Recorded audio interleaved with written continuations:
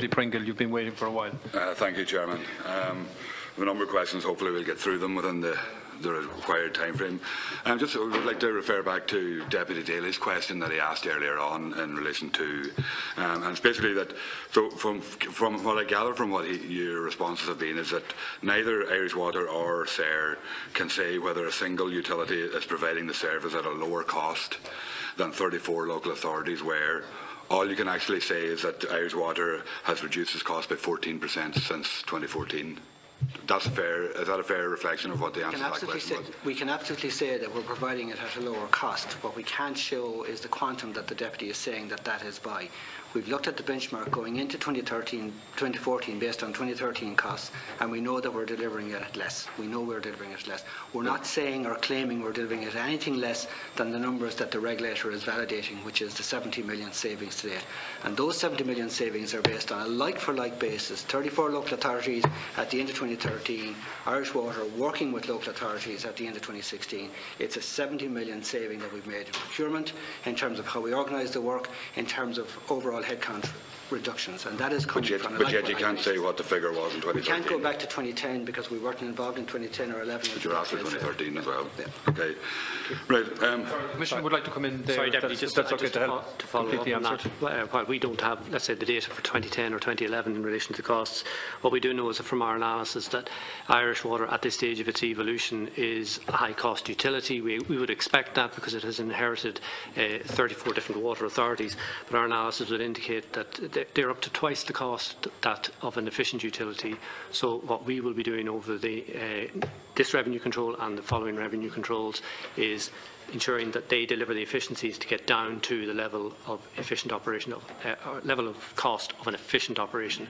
So we would expect that reduction to be delivered over time. So that's part of our role. Okay. Just in relation to the presentation earlier from Irish Water as well, just in relation to the 9 water treatment plants delivered, 18 upgraded, 32 wastewater treatment plants upgraded and 27 new plants built. How many of those projects were initiated by Irish Water since 2014, brought through design and planning stages and brought to construction and delivered? I can tell you that the programme of work that came in from the public capital programme we took on and kept going, so there was quite a lot of those projects were started in some shape. They had planning permission, some were on site. Many more, like the Waterford plants, for example, we proceeded to contract with, modified them somewhat, and they have been completed. So I can't give you the exact number. Obviously, it's increasing all the time. But as I said, it was a continuous programme. What we did was those plans that were committed and contracted, we continued with. All the rest of them we rescoped and reprioritised, and then continued with the ones that we wanted to continue with. So basically, Irish Water has benefited from the design work that was done by the 34 inefficient local authorities. Of course, yes. Of course, we threw nothing away. On that and benefited from that. Yeah. So it's not really fair to be quoting the figures here of what you've delivered, really, because that work was done by somebody else. Well, I can tell you that at the end of 2013, a huge number of projects were stalled, and they were stalled for lack of commitment by the local authorities to go ahead with them because of the particular way that the funding was at the time, and 25% local funding. So an awful lot of projects were stalled, which we took up and got going, and that fed into the 2014 programme and into 2015. Now more and more of our own projects have been coming through in 2014-15 and are now being completed and going to site and so on. So the difference is the government gave you the ability to raise the money to do it, where they didn't give the ability to the local authorities to raise the money to do it. I would say it would have made absolutely no sense for us to stop the work that had been done, or the public money that had been invested in designs and projects that were what we called in flight. It made no sense for us to do that.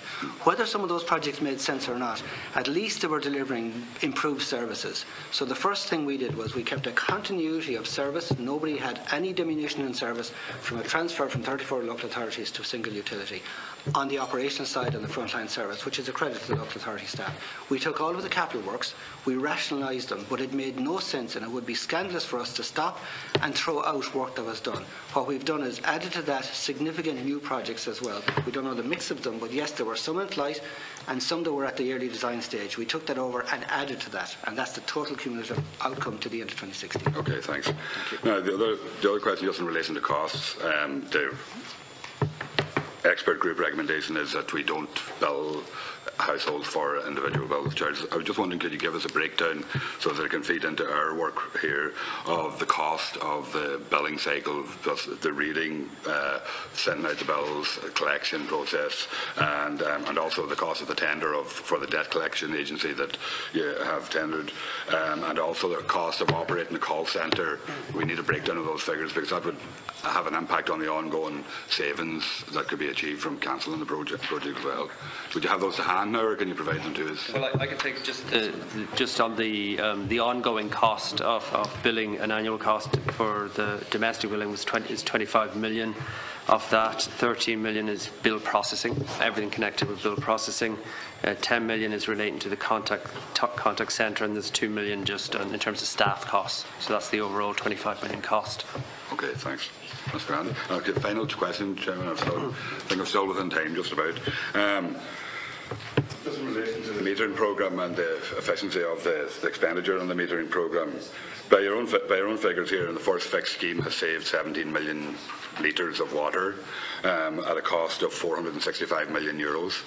By installing the meters to actually detect that 1%, which accounts for 1% of the unaccounted for water in total in the system. So I'm just wondering, does that represent efficiency and value for money? And maybe that would be to both of you.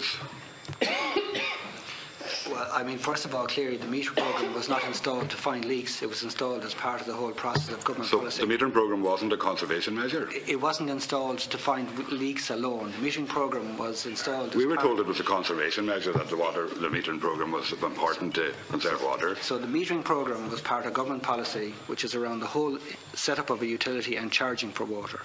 One of the benefits of the metering programme is that it gives us absolute clarity on the usage of water in each household, which allows us accurately pinpoint the leakage. What we can say as well, and that's a benefit of it. Based on Welsh Water Work and Thames Water Work, that when you have meters, a first fixed programme, customer fixed programme, is the cheapest water you will recover, and that's proven by the 70 million litres. There's no way that we could have got that back as quickly or as cheaply, having got the meters, than by using them to find those leaks and target them.